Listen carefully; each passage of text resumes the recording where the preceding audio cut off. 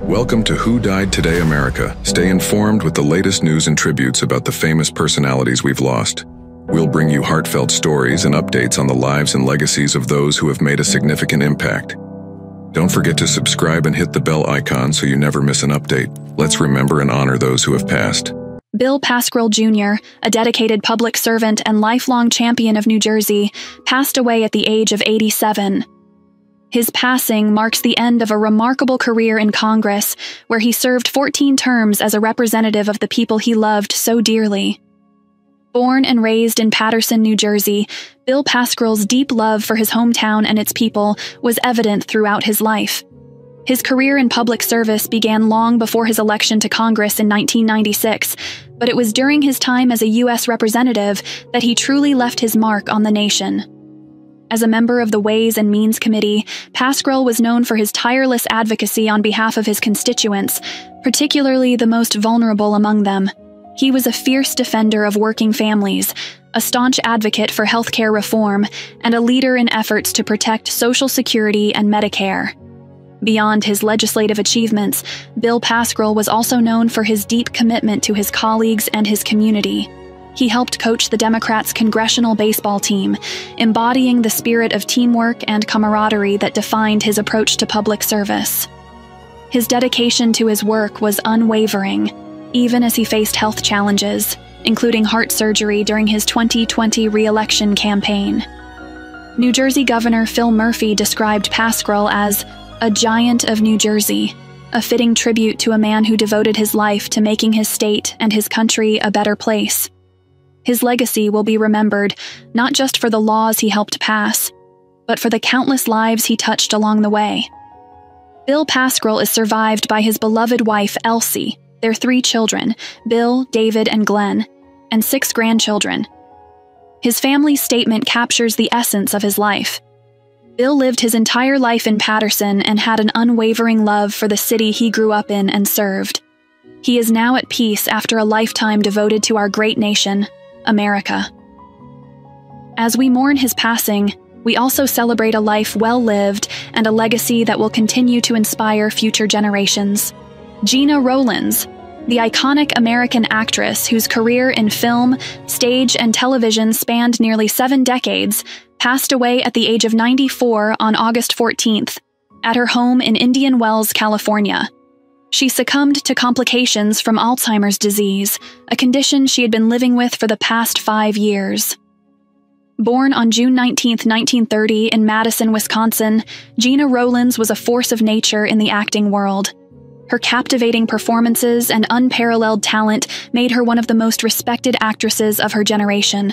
A 4-time Emmy and 2-time Golden Globe winner, Rowlands left an indelible mark on the industry with her work, especially in collaboration with her husband, actor-director John Cassavetes. Together, they created 10 films, including A Woman Under the Influence and Gloria, both of which earned her Academy Award nominations for Best Actress. Her work in Opening Night also earned her the Silver Bear for Best Actress. Rowlands' career was characterized by her ability to portray complex, deeply emotional characters. Her performances in films like Woody Allen's Another Woman and her son Nick Cassavetes' The Notebook further showcased her extraordinary range and depth as an actress. In 2015, she was honored with an honorary Academy Award in recognition of her unique and unforgettable contributions to cinema. Beyond her work with Cassavetes, Rowlands' career included roles in numerous television series and stage productions, making her a versatile and enduring presence in the entertainment world. She was admired not only for her talent, but also for her grace, strength, and passion for her craft. Rowlands was also a beloved wife, mother, and grandmother. She married John Cassavetes in 1954, and they remained together until his passing in 1989. They had 3 children, all of whom followed in their parents' footsteps as actors and directors. In 2012, she married retired businessman Robert Forrest. Gena Rowlands' legacy is one of brilliance, resilience, and artistic integrity. She leaves behind a body of work that will continue to inspire and move audiences for generations to come. Her impact on the world of film and television is immeasurable, and she will be deeply missed. John Aprea, the esteemed actor whose career spanned more than 5 decades, passed away at the age of 83 on August 5th at his home in Los Angeles due to natural causes. Aprea's legacy in the entertainment industry is marked by his versatility, charm, and the memorable roles he brought to life on both the big and small screens. Born on March 4, 1941, in Englewood, New Jersey, Aprea's journey to stardom began in a close-knit Italian-American family. His early life in a working-class household shaped his humble and grounded persona, which he carried with him throughout his career. Though he initially pursued a business education, his passion for acting led him to Hollywood, where he made his film debut alongside Steve McQueen in Bullitt. Aprea is perhaps best known for his portrayal of the young Salvatore Tessio in The Godfather Part 2, a role that forever etched his name in cinematic history. His work in the film demonstrated his ability to convey depth and complexity, even in a supporting role, and he often cited it as a pinnacle of his career. His television career was equally illustrious, with notable roles including Lieutenant Vince Novelli in Matt Houston and Sheriff Jack North in Falcon Crest. Fans of the beloved sitcom Full House will remember Aprea fondly as Nick Katsopoulos, the charismatic father of John Stamos's character, a role he reprised in the revival Fuller House. His work on daytime television also left a lasting impact, particularly through his portrayal of Lucas Castigliano on Another World. Aprea's talents extended beyond acting. He was a cherished presence on set, known for his warm demeanor and professionalism. His contributions to the entertainment industry were not just about the roles he played, but the relationships he built and the respect he garnered from his peers. Beyond his professional life, Aprea was a devoted family man. He was married 3 times and was the proud father of a daughter. His legacy will live on through the countless performances that brought joy to audiences around the world. John Aprea's passing marks the end of an era, but his work will continue to inspire and entertain for generations to come. Phil Donahue, the legendary talk show host and pioneer of interactive television, passed away at the age of 88 after a long illness. Known for revolutionizing the daytime talk show format, Donahue's impact on television and culture was profound, making him a household name and a trailblazer in the industry. Born on December 21, 1935 in Cleveland, Ohio, Phil Donahue began his broadcasting career in the 1950s. However, it was in 1967, while taping his show in Dayton, Ohio, that he introduced a groundbreaking concept that would change television forever: audience participation. This simple, yet innovative idea of allowing studio audiences to ask questions and engage with guests on controversial and timely topics transformed The Phil Donahue Show into a national sensation. Donahue's show, later renamed simply Donahue, became a platform for exploring the most pressing issues of the time, from women's rights to war, religion, and civil liberties. His willingness to tackle polarizing subjects with intelligence and empathy earned him the respect of viewers and peers alike. Oprah Winfrey, one of the most successful talk show hosts of all time, credited Donahue as the pioneer who paved the way for her career, acknowledging that his format inspired her own show. Over the years, Donahue was recognized with numerous awards, including 9 Daytime Emmy Awards, and was inducted into the Television Academy Hall of Fame in 1993. He was also a fierce advocate for women's rights, using his platform to highlight the injustices women faced in the workplace and beyond. Phil Donahue was more than a television host. He was a force for change, a voice for the voiceless, and a champion of thoughtful discourse in a media landscape often dominated by superficiality. His commitment to bringing difficult conversations into the living rooms of Americans left an indelible mark on society. Surrounded by his beloved wife of 44 years, Marlo Thomas, his children, grandchildren, and his loyal golden retriever, Charlie, Phil Donahue passed away peacefully, leaving behind a legacy of innovation, compassion, and enduring love. He will be deeply missed, but his contributions to television and society will never be forgotten. Harry Kurtz, a beloved comedian known for his vibrant personality and appearances on America's Got Talent and The Late Late Show with James Corden, tragically passed away at the age of 73 on August 15th in a hit-and-run accident in Tarzana, Los Angeles. His sudden and untimely death has left a void in the comedy community and in the hearts of those who knew and loved him. Born in Philadelphia, Harry Kurtz moved to Los Angeles in 1979, where he quickly became a fixture in the comedy scene. His unique style, combining humor with a touch of rap, made him a standout performer. He earned a place in the national spotlight with his appearance on Season 8 of America's Got Talent in 2006, where he showcased his comedic talents with a rap performance aimed at impressing judges Heidi Klum, Howard Stern, and Mel B. Although he didn't advance past that round, his memorable performance left a lasting impression on audiences. Harry's career spanned several decades, during which he graced numerous stages, including The Tonight Show with Jay Leno and The Late Late Show with James Corden, where his infectious humor and charm endeared him to audiences. His 2014 and 2018 performances on these shows are fondly remembered by fans who appreciated his quick wit and affable nature. Beyond his television appearances, Harry was known for his dedication to the craft of comedy. He was a regular at comedy clubs across the country, bringing laughter and joy to countless people. His passion for making others smile was evident in every performance, and his ability to connect with audiences was truly special. Harry is survived by his daughter, Zelda Velasquez, who confirmed his passing, and the many friends and fans who cherished his humor and warmth. His loss is deeply felt, but his legacy of laughter and lightheartedness will live on in the memories of those he entertained. Harry Kurtz's life was tragically cut short, but his spirit will continue to inspire and bring smiles to those who remember him. Peter Marshall, the beloved American game show host, television personality, and actor, passed away at the age of 98 on August 15th at his home in Encino, Los Angeles, California. His death was due to kidney failure, marking the end of a remarkable life and career that spanned nearly a century.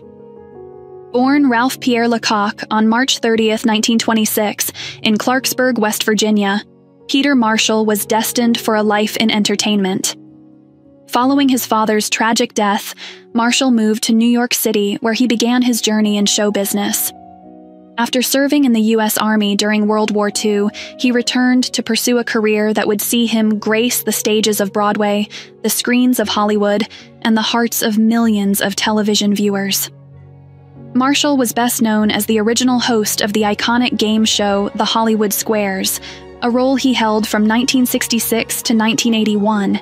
His witty and charismatic presence made the show a staple of American television, and his easygoing style endeared him to viewers and celebrities alike. Over the course of 15 years and more than 5,000 episodes, Marshall became synonymous with the show, helping to create countless memorable moments in television history. Beyond the Hollywood Squares, Marshall's career was diverse and accomplished. He appeared in films, on stage, and hosted other television shows, including The Peter Marshall Variety Show and Fantasy. He was also a popular radio host, with a long-running show on the Music of Your Life radio network. His contributions to entertainment were recognized with numerous accolades, including induction into the Television Academy Hall of Fame. Despite his many professional achievements, Peter Marshall was also a devoted family man. He is survived by his wife, Laurie Stewart, whom he married in 1989, his children, and stepchildren. His legacy in the entertainment industry, especially his pioneering role in daytime television, will continue to influence and inspire future generations. Peter Marshall will be remembered not only for his contributions to the entertainment world, but also for his warmth, humor, and kindness. He brought joy to countless lives and will be deeply missed by all who knew him. Chichi Rodriguez, the legendary Puerto Rican golfer and beloved sports icon, passed away on August 8th, at the age of 88. A trailblazer in the world of golf, Rodriguez's life was marked by remarkable achievements and a deep commitment to giving back to his community. Born into humble beginnings in Rio Piedras, Puerto Rico, Rodriguez's journey to golf greatness began with makeshift clubs made from guava tree branches and metal cans. His determination and natural talent saw him rise from a young caddy to one of the most celebrated golfers of his time. In 1960, Rodriguez turned professional, and 3 years later, he won his first PGA Tour event, the Denver Open, at the age of 28, Over the next 2 decades, he would secure 8 PGA Tour titles and become known for his charismatic personality and unique toreador dance celebration on the green. Rodriguez's impact on golf extended well beyond his victories.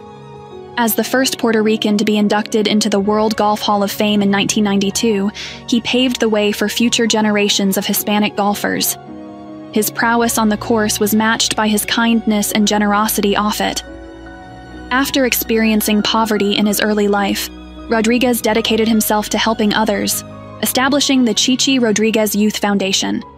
This foundation aimed to build self-esteem and provide opportunities for young people facing adversity, a mission that Rodriguez pursued with the same passion he brought to his sport.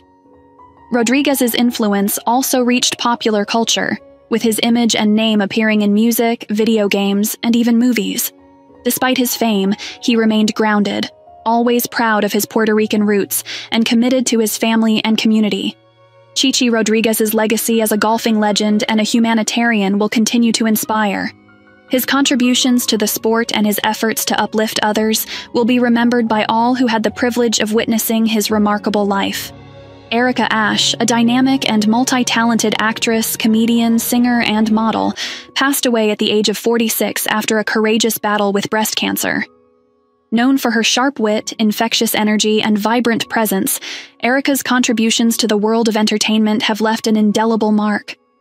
Born on September 19, 1977 in Florida, Erica's early life was shaped by her family's military background, leading to a childhood filled with travel and diverse experiences.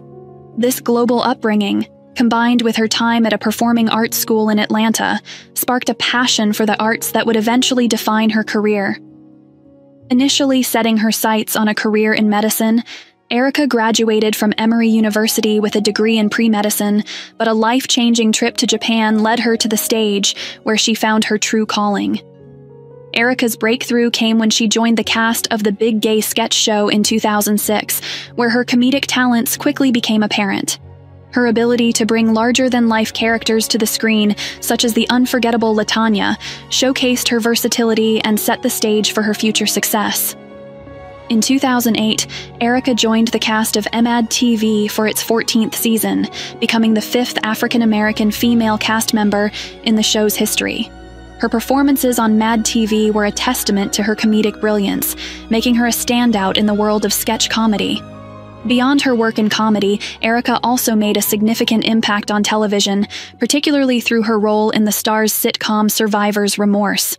Her portrayal of Micucci, a bold and complex character, earned her critical acclaim and endeared her to fans worldwide.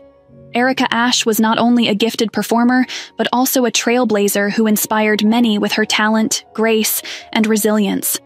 Her legacy will continue to inspire future generations of performers. Erica's light may have dimmed too soon, but the joy and laughter she brought to the world will never be forgotten. Breaking news of the day.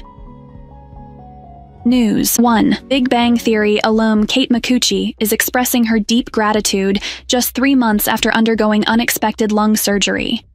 The 43-year-old actress is making her return to acting with a guest role on Tuesday night's episode of Night Court, where she reunites with Dan Fielding as the grown daughter of the wacky Wheeler family.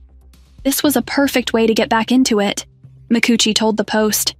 "I'm still dealing with the after effects of my surgery. I still get a cough occasionally, like a little coughing fit, and I'm so fortunate that I'm okay." Micucci, who has never smoked, was diagnosed with lung cancer last fall after it was detected in a blood test. She underwent surgery in mid-December and shared her journey on TikTok. "I just had to do one surgery and that was it," she explained. "They found it early, but the crazy thing about it was that I had no symptoms." Surgeons removed 20% of Micucci's right lung, and while she's working on regaining her stamina, she feels incredibly lucky. "Every day I wake up and I'm like, wow, I feel like I won the lottery." Reflecting on her health scare, Micucci shared a renewed perspective on life. "When I got to the Warner Brothers lot to film Night Court that first day, I started crying. Not to sound too cheesy, but I was thinking, I can't believe I get to be a part of this. It's a perfect way to jump back to being on camera, and I'm feeling better each week," she added. "I'm almost there." News 2. Country music star Carly Pearce recently took to social media to provide fans with an encouraging update on her battle with pericarditis, a heart condition she revealed in late May. In a heartfelt message shared on X, formerly known as Twitter, Pearce reflected on her journey over the past month and offered some personal insights. "A little health update," Pearce wrote. "It's been a month since this crazy heart stuff happened, and I've learned a few things I felt like sharing." She highlighted 5 key takeaways. Daily exercise isn't essential to feeling good, walking is great for mental and physical health, maintaining a positive mindset is crucial, change can be beneficial, and, in her words, medication sucks. Reassuring her fans, Pearce added, "I'm getting better every day and feeling more like myself. I'll be running around like my usual self before you know it. Thanks for all the prayers. I have felt them every single day." This update follows her recent interview with Kelly Clarkson, where she opened up about the frightening experience. "I thought I was dying," Pearce confessed, describing the intense chest pain she endured. Despite her diagnosis of pericarditis, which involves inflammation of the tissue surrounding the heart, Pearce remains optimistic and determined to continue performing, while taking precautions to manage her health. "That doesn't mean that I'm not going to be completely fine," she assured her fans. "It just means that right now, I have to take this seriously." Pearce concluded her message by encouraging everyone to listen to their bodies and prioritize their health, adding, "I love you guys. I'll see you soon."